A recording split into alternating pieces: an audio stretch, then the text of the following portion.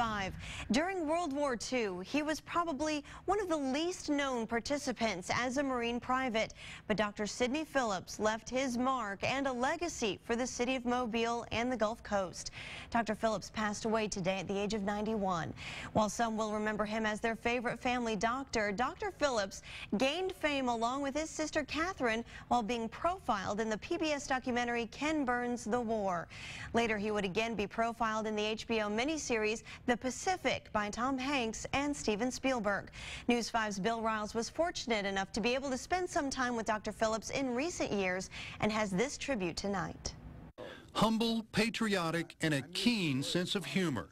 Those are just a few words that come to mind to describe Dr. Sidney Phillips. The Marine Corps and World War II veteran became an almost household name, beginning with a highly acclaimed movie about World War II, Ken Burns' The War.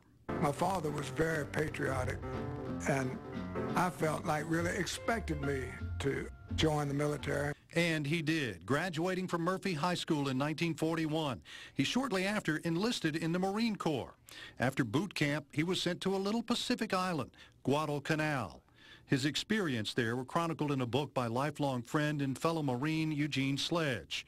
With the Old Breed would also serve largely as the basis of the Steven Spielberg, Tom Hanks HBO series, The Pacific. Of the book and the series, Phillips said, favorite part was simply that I was included in it, because if there was ever a nobody in World War II, it was a PFC in the Marine Corps. Actor Ashton Holmes portrayed him in the movie, with Phillips taking tongue-in-cheek delight every time he got to talk about it.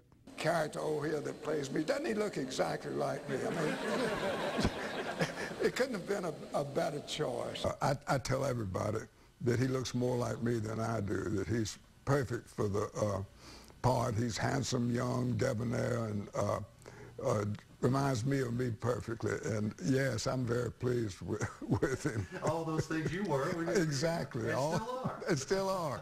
While many in Mobile were familiar with Phillips as their favorite family doctor, Hollywood soon made him even more popular. He remained endearingly humble.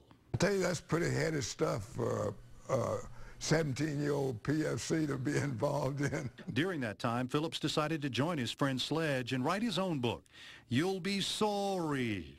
It was about his exploits as a young Marine. The title refers to the message young recruits got as they arrived for basic training. He said he was happy for what the movies and the book seemed to bring out in people. What thrills me is the revival of patriotism that's resulting from all this. That's what I was hoping would happen. But as humble and patriotic as Dr. Sid Phillips was, let's talk about that sense of humor. Look no further than his backyard, where for years you would find this train car, once decorated like the one in the television series The Wild Wild West. So, who has a train car? Exactly. Popular with fellow Marines who visited for reunions. Were they fighting over who gets to stay in the train car? Oh, yeah, yeah.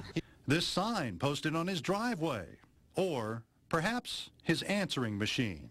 You have reached the residence of the old fossil, Dr. Sid Phillips. You are lucky he is not in and you don't have to talk to him. If it is imperative that you reach him, call the local bars and party houses. Bill Riles, News 5. Now, we do not yet have funeral arrangements for Dr. Phillips, but we will pass them along as soon as they become available. We spoke with A.B. Grantham, a former commandant with the Marine Corps League, about Phillips' passing. He told us all the Marines loved hearing him tell stories and that he was a very respected man. He was a source of inspiration and pride to young and old Marines alike. Everyone loved Dr. Phillips, and the nation suffered a great loss today, grievous loss, and the United States Marine Corps did as well.